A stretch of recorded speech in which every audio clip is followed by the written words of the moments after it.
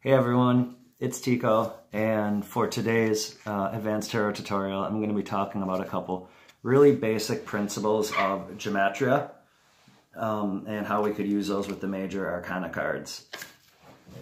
Gematria really ties into Kabbalism, which in letters of an alphabet are assigned numerical value. And so then by manipulating the numbers, we're able to find different word associations. We're going to do the same thing with the Major Arcana here, right? And just focus on the numbers of, 0 through 21 that are assigned to them on the cards. Okay, so the basic principles are what they call addition and reduction. So addition is probably really straightforward. If you have a 2 and you had a number 2, or a 2 and a 3, right? A 2 and a 2 would then equal the number 4. So then we can start looking at those types of associations. Also, if you had, a 1 and a 3, that would equal the number 4, right? For reduction is when we take using the same principles, but we're going to use it to take a larger number and make it smaller. Okay, so let's say, for instance, you had the number 123 and you wanted a single digit number. With the principles of Gematria, you would go 1 plus 2 plus 3. So 1 plus 2 is 3, 3 plus 3 is 6. So that really large number now has reduced down to a single digit number.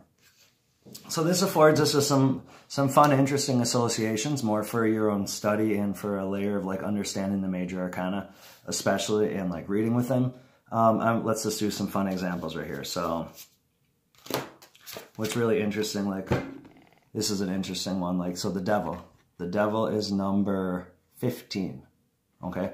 If we were going to use the reduction principle here, we would go 1 plus 5, that equals 6. And our 6th Major Arcana card is the Lovers. So there's inherently, just based off the numerology, some type of association here between these two cards. And so this was really known as the Golden Dawn, was commissioning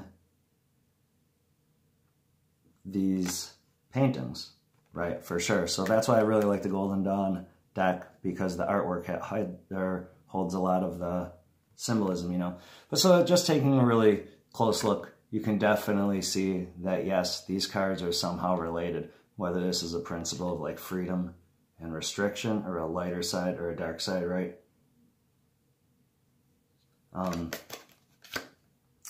Let's look at another interesting one. Let's go...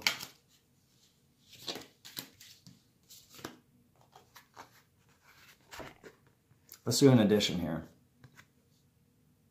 8, strength, plus 9, the Hermit. 8 plus 9. Well, this would give us the Star, 17. Right, so already you can see an association with the Star, or with these two cards, right? We could say maybe courage to follow our own path is going to bring us healing, okay? Or, inner strength to put our trust in a higher divine source. So that's an example of how that might work right there, okay? Let's look at another reduction one. I'm just kind of flipping through cards here. So there's different ways you could use the numerology here. So let's just take Death card here, 13, right? So if we wanted to reduce it, 3 plus 1, there's going to be an association here then with 4, the Emperor, right? And it's interesting because in the art, in the picture, it's hard to see, there's a king over here, or an emperor maybe, right? Dethroned.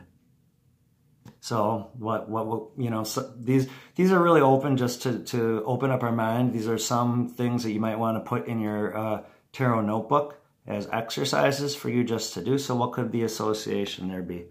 What could that be? Well, what's our stability? Our 4, death. Well, this is that natural process, that cycle, that death and rebirth. You know, so you could say that maybe no matter how stable things are, you know, psychically, everything that is stable will become unstable. That could be one way to look at it, right? Or we could say that, you know, the emperor has ruling over maybe the physical or the material plane, and death, one of these esoteric forces, regardless of how much control or strength you has, still topples it. So that's just another, you know, an idea of an association there you could do. We could also maybe do some equations with the cards as well, then using some of these principles, right? So let's say 13. I'm just going to pull some other ones here. Where's my Hierophant? Where'd you go? Oh, here we go. Okay. So here's a 5, right? And 5 plus 8. Where'd my strength go again? It's around here somewhere. I just had this. Now I have cards everywhere all over the table, right? Here we go. All right. Here's our 8, right? So we have a strength in the Hierophant. So like, you know, this is some divine hidden esoteric process here, right?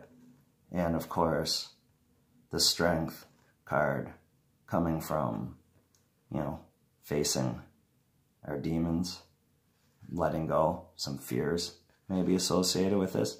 So that's one way to look at it. You know, strength plus Hierophant can equal our death card. Let's do another one. 13, 10, and 3. So we could say the Empress, you know, and the Wheel of Fortune together. So natural growth cycles, the cycle is between life, growth, and death, ending. So there's an example there of how we can look at some of those equations. And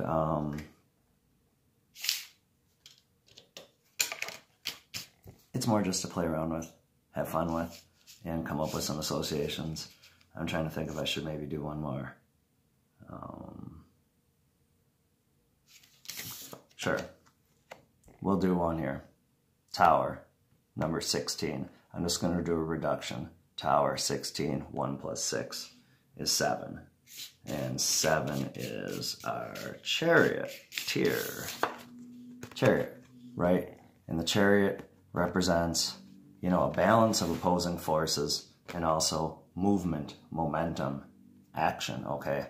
And we see this all represented. So here we have our male and female energies, the yin and yang, and here they are represented again, right?